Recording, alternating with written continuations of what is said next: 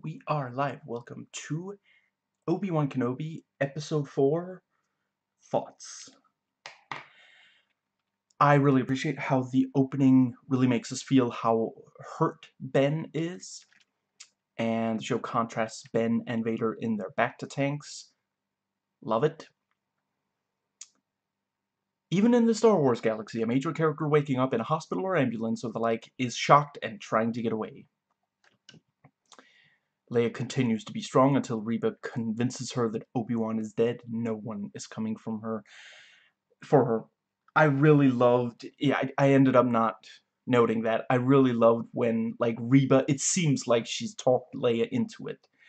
And then Leia, she says, we're all on the same side. And Leia says, I'll do it. But I have to talk to my dad first. After all, we're all on the same side. And they're actually going to try to get into the Fortress Inquisitorius. I mean, when they did something similar on the Death Star, that wasn't the original plan. The past is a hard thing to forget. It can hurt, but you can either run from it or learn from it. Yeah, that's right, I'm quoting an animated Disney classic. If Disney Plus MCU shows can do it, so can I. Very cool seeing an Empire installation up and running. I love that Tala plays the part of a top-ranking Imperial officer. Let's get past the top security guy.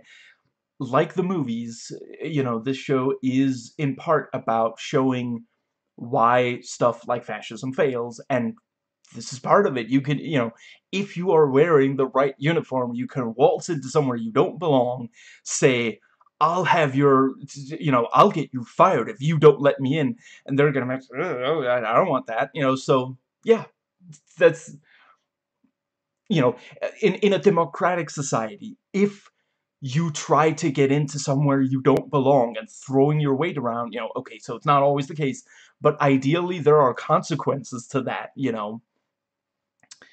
People can get fired for trying to get into somewhere that they don't belong by throwing their weight around. We get more details of Reva's tragic backstory. I am here for it.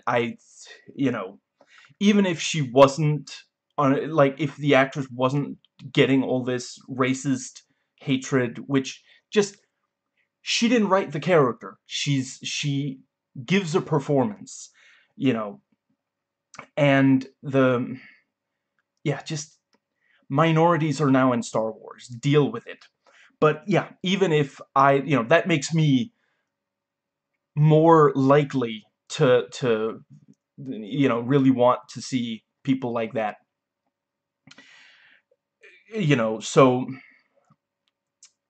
yeah. What's that saying? If people are pissed off at you, you're doing something right. It's utterly pathetic that there are people who claim to love Star Wars, which was always about the good guys are a diverse group of people. If you really love Star Wars, you're not racist, plain and simple. Anyway, yeah, I really think she's a compelling character. Probably one of the best parts of this. Yeah. And Ben and Tala both have to deal with someone nearly or actually discovering them. I'm in. Maybe the reason that Reva could mind read so well before this episode was to set up that she's good at it, making more impressive when Leia resists it. I agree that it doesn't really jive with the rest of the continuity, but I think that might have been why. Holy crap, they come extremely close to actually torturing 10-year-old Leia. Dark. And later we see an actual youngling in the amber, tombs, or whatever exactly they are. So, yeah. And Ben takes out the part of the room and effectively sabers both stormtroopers from the dark. Badass. I do like a good liar. I don't know if you're lying to me or for me, but we'll find out. And both Tala and Ben use the walkie at a time when it accidentally reveals the other one. I will agree with people who say that this is a bit similar to the movie Episode 4. It's a different Empire installation, but it's still Obi-Wan sneaking around, you know, messing with machines, and there's someone on the other end of a okay, so yeah, that wasn't in the movie. It wasn't Obi-Wan on either end of the walkie-talkie, but still, you know, and the good guys dress like they belong in the Empire to get into an area they otherwise wouldn't, but eventually do get found out. Yeah. Anyway, back to the episode. Ben is using the lightsaber more effectively now, but still consistent with the last episode and A New Hope. A crack in the window. See, this is why you don't build your city for special people underwater. I mean, your base. Incredible tension when the crack is starting to let the water in, and Ben uses the water in the... Yeah, he drives the crack further over so that, the stormtroopers get flooded. That's a quite cool... Yeah. Ben sneaks Leia most of the way out under the coat, which I think someone really needs to help these writers come up with more convincing ways for the good guys to escape. Because this episode, we have two kids in a trench coat. I guess it was... Yeah, last episode, we had fire, and then a ship just leaves when, like, the Empire has ships, and they have a lot of them. Why didn't they surround the area, preventing other spaceships from... It's just... And Leia could run away from adults most of the time, getting, escaping them. So, yeah. And there's way too many stormtroopers, but they're saved by a couple of those rebel planes that they used to tie the shoelaces together in the elephant walkers. You were warned what defeat would bring. Now, that's a Darth Vader entrance. The show is doing an incredible job on those. I love that at first, Vader is like, first choking her, and then he stops, but he doesn't lower his hand. He's like, okay, I'm hearing you out, but I'm ready.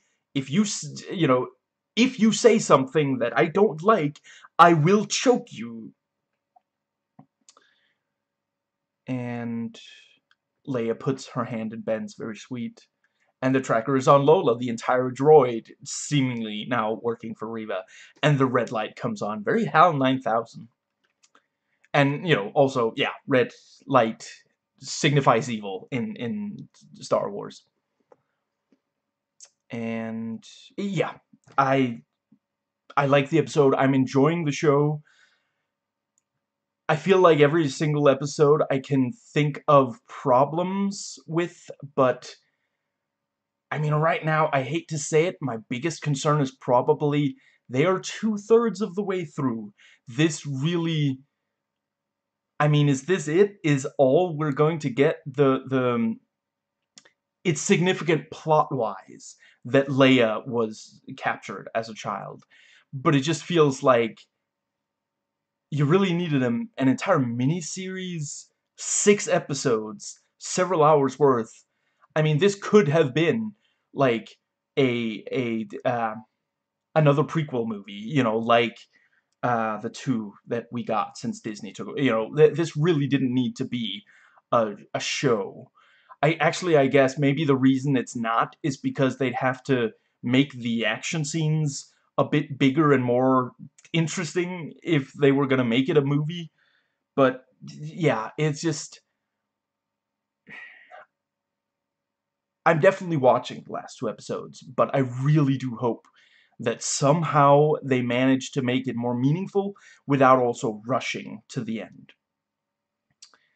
Yeah, it just, I'll grant that, like, Mandalorian, it's still better than Book of Boba Fett. And I will grant that The Mandalorian, it's just a bunch of side quests. If you haven't already, definitely watch the pitch meeting for it. It's hilarious. I especially love the one bit. You're gonna know what I mean when you've watched the video, but there's one bit in that video that just... love it. Absolutely, yeah. But yeah, they point out, it's a bunch of side quests, and that is obviously a bit easier to write than a great overarching story, which you know, sometimes TV shows that try for an overarching story really fall flat on their face.